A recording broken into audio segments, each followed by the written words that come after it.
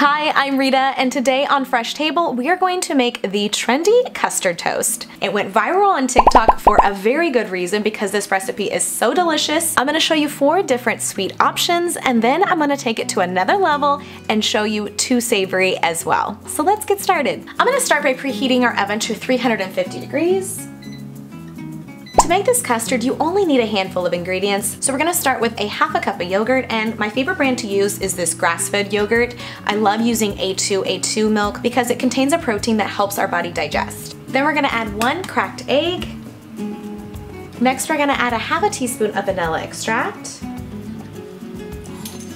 Now the sweet version is what went trendy on TikTok, but we're gonna take this up another level and make it savory as well, because why not? Then we're gonna add 2 tablespoons of maple syrup.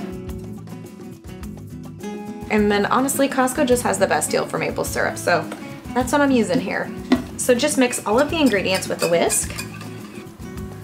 Just like that. So let's talk about the bread we're gonna use. Today we're gonna use a sliced sourdough, and I personally love the flavor of sourdough. You could easily do a gluten-free toast as well. It's whatever you prefer and whatever you normally eat. Okay, so take a baking sheet and then line it with some parchment paper. Then place your 6 slices of toast right on top.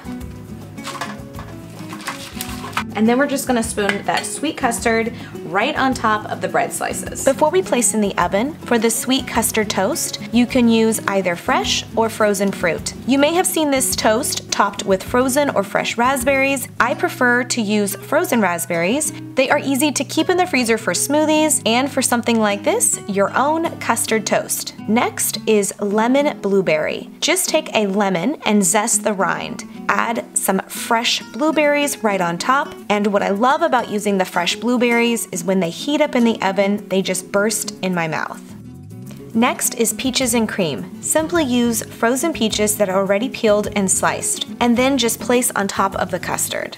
The last sweet flavor option is chocolate and strawberries. Make the sweet custard and then add an additional tablespoon of maple syrup and 1 teaspoon of cocoa powder. Mix until all of the ingredients are combined. Spoon the chocolate mixture over the top of the bread slices.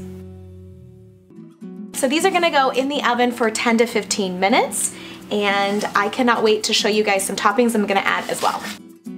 The raspberry and the blueberry toast are ready to be enjoyed.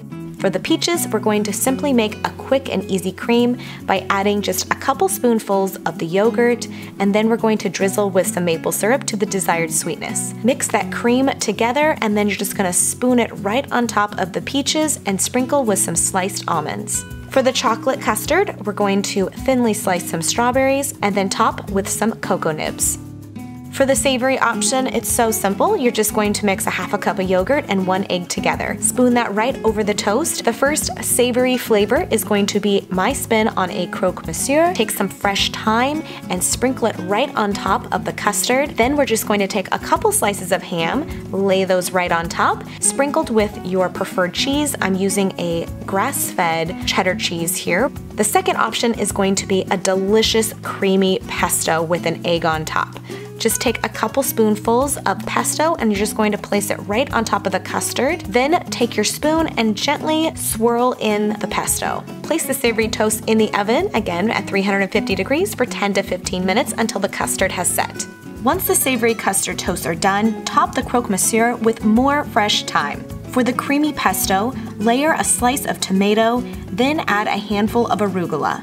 Top with a fried egg and some red pepper flakes.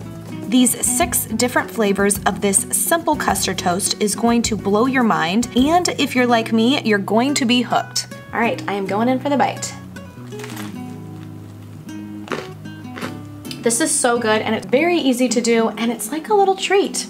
It's just delicious. You guys have to try this. Sorry, I still have a mouthful, but thank you guys so much for being here and watching this video. Do not forget to subscribe, hit the bell down below so you're notified every single time I upload a new video, and I will see you guys in the next one.